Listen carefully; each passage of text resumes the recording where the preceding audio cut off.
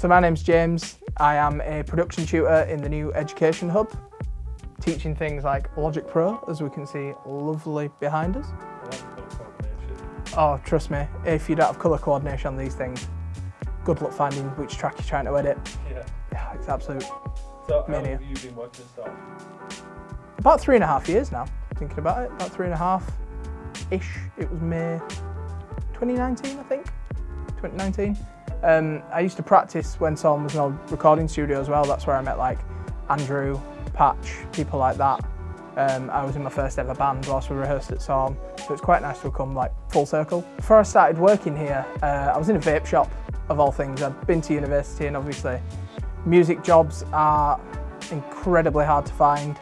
And then this one just popped up and just took a leap of faith and went for it. It was Andrew and Michelle B. Did you really? You interviewed James? Yeah. Andrew interviewed me, and now he's back here, stuck with me. Yeah. Were you nervous?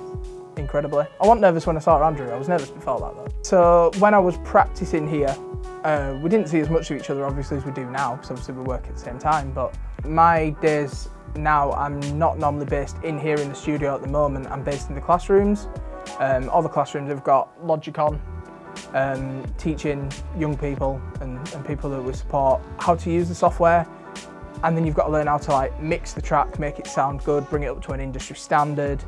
There are certain do's and don'ts that, you know, it's music, things are bendable, but you normally have like a set of rules, and that's sort of what I'm trying to pass on to them, is these rules, and this is sort of what you do with the kick drum, this is sort of what you do with the snare drum. If you find something else works for you, absolutely.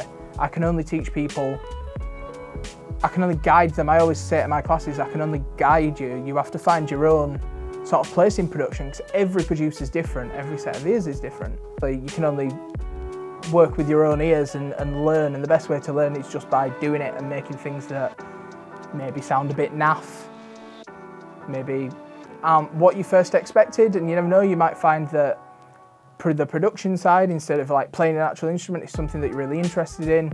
We have a lot of beat makers here, so they're really trying to study like synths and 808 drum machines, bits like that. So I've got a bit more of an academic background. I went to Bradford College, I did a HND, then moved to Leeds Beckett and did my third year for my BA.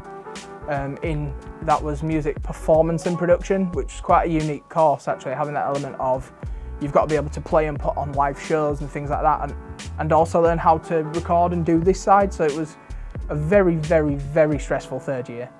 And in September, I've just started doing my master's degree in advanced production and mastering techniques. So I'm still working full time, and I'm doing that on the side and trying to do a band. So this is Logic Pro. This is actually owned by Apple, hence why every computer we have is Apple.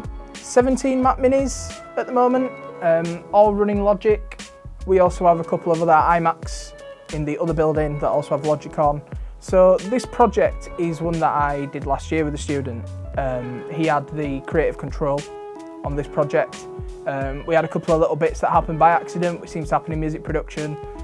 In the old studio, we had a really, like, the live room's really loud coming through. My guitar pickups were picking it up, and it created this really cool, weird, distorted vocal on the intro of the track. And then the rest of it, it's literally called The Absolute Banger. I absolutely love this track, and I wish I'd written it myself, because I'd have put it out by now. It's unbelievable, and I'm hoping that the student does wants to continue work on it and get some lyrics in. So it's still not fully finished, because they were very low on confidence. Really didn't know where to start with mixing, and I feel that last year I managed to bring him out of his shell and show him, look, we can work together, you collaborate with other musicians, especially as solo artists and even as bands. So this is the little weird intro over the top. I'll just turn it up a little bit so you can hear it.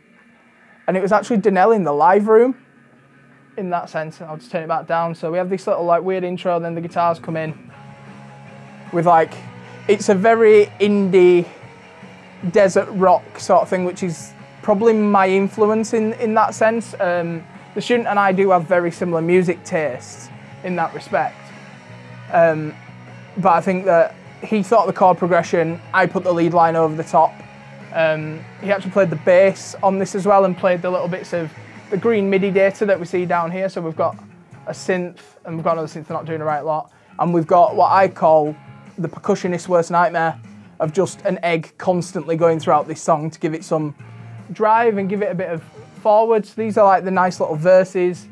And then coming up in a second, we have this really cool, everything almost goes like telephone sound, like old retro telephone. Everything gets really cut in the middle.